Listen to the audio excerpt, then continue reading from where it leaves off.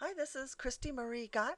I'm going to show you how to use the Customize tab for WordPress Theme 2012.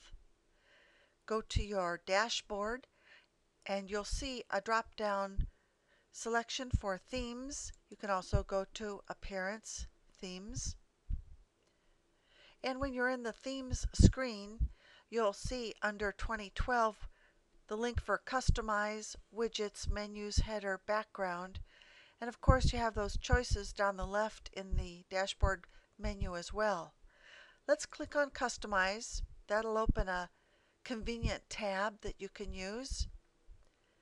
This is where you can choose to customize your site title and tagline, the colors, the header image, the background image, the navigation, custom menus, and whether to have a static front page.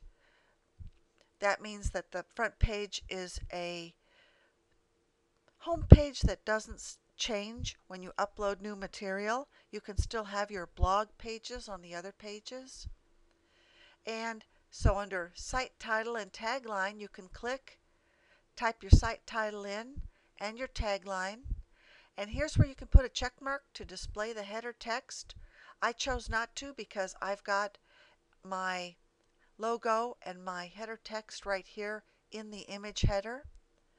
Now under colors, this is where you can choose a background color for your website. A lot of people these days are keeping the background white so that it's easy to read, easy to see on a smartphone, easy for any size screen, whether it's small or large. Here's where you would customize your header image, and you would click here to upload an image. The background image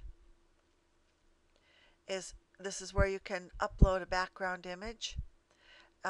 Here's navigation, and this is where you choose if you have some custom menus and you want to choose one of those. I've got a custom menu up here, and I'll explain how to make those in another video. And here's where you customize your static front page. Click to put your latest posts if you want to have a most recent post on your static page, or rather on the front of your website. If you want to have a blog post type site, you would click here. If you want a static page site, you'd put a dot in that radio button.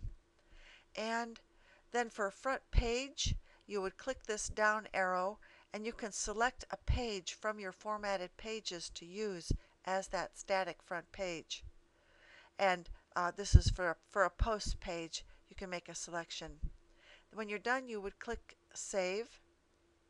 I'm going to close out of that.